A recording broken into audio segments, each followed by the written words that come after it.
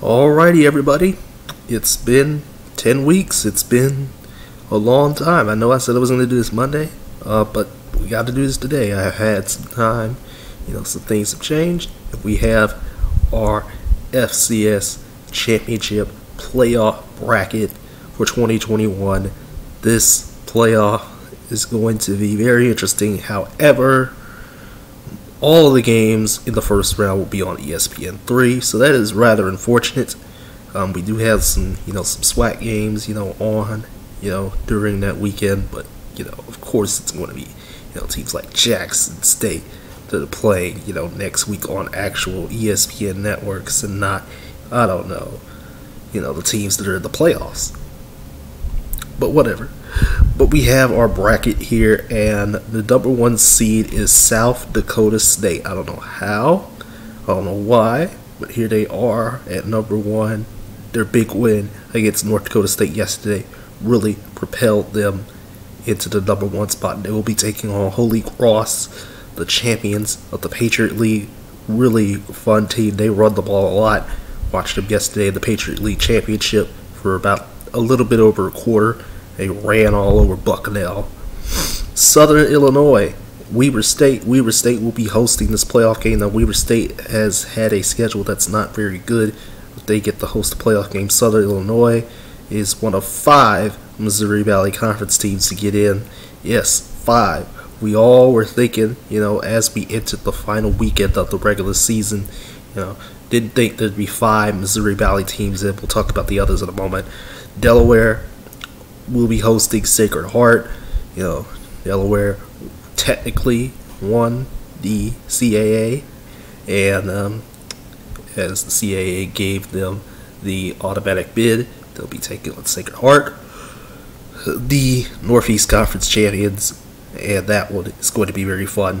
Davidson will be taking on the number 4 seed, Jacksonville State. That's right, they're 9-2. They are 9-2. Yeah, 9-2, had a great fall, had an even better spring, and they played a full 11-game slate this year. That's going to be very interesting. Davidson winning the Pioneer Football League for the first time, going to the playoffs for the first time. Very fun there. The bottom half of the bracket, we have number 3. That's right, the number 3 seed, James Madison. Strength of schedule was lauded a little bit. So, it is there. The strength of schedule thing is there. VMI, very strong team for the SoCon. Very strong this year. First time in the playoffs in, such a long time. And that's going to be very fun. North Dakota, who has barely played in the last month, they'll be hosting Missouri State. We were wondering if Missouri State was going to get in. They do get in. It's rather unfortunate. For some other teams, again, one of the 5 Missouri Valley Conference teams that get into the playoffs. And North Dakota, watched it throughout the first half of the spring season. They were very fun to watch. Very strong team out there. And of course, North Dakota State taking on Eastern Washington. Come on now. You knew North Dakota State was going to make the playoffs. Come on now, stop that. It was just a matter of where. Where were they going to be after that loss yesterday to South Dakota State? Down the road to the championship goes through Brookings. The road to the championship goes through Brookings. And last but not least is Monmouth and Sam Houston, number 2 seed. Gonna be very fun there. Glad that Sam Houston got the number 2 seed. They won the Southland. They are taking their Southland title with them to the WAC. And, of course, the AQ7 next year, but then the WAC from that point then on. So it's rather cathartic, that Sam Houston won it all in the Southland this year. We do have some teams that didn't, get all the way in there. There were there's some other things as well. There could be replacements. There could be replacement teams. You never know. If there is a replacement team, then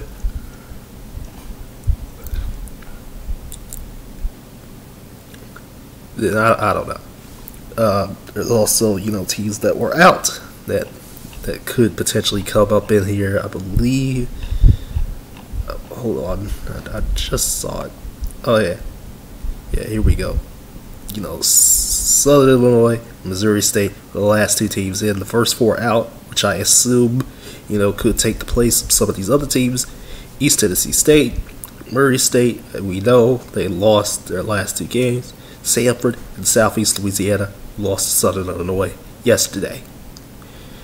And, honestly, could be, Murray State and Southeast Louisiana. Those two teams could be taking people's places in the bracket if so needed. But these other two, ETSU and Samford, I don't really think so. I didn't really pay attention to either of them this year, so it is what it is.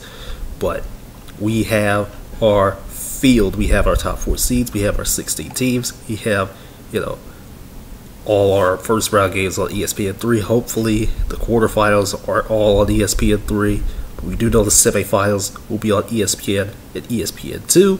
And the championship game, of course, will be on ABC. Because why the hell not? That is such a good thing.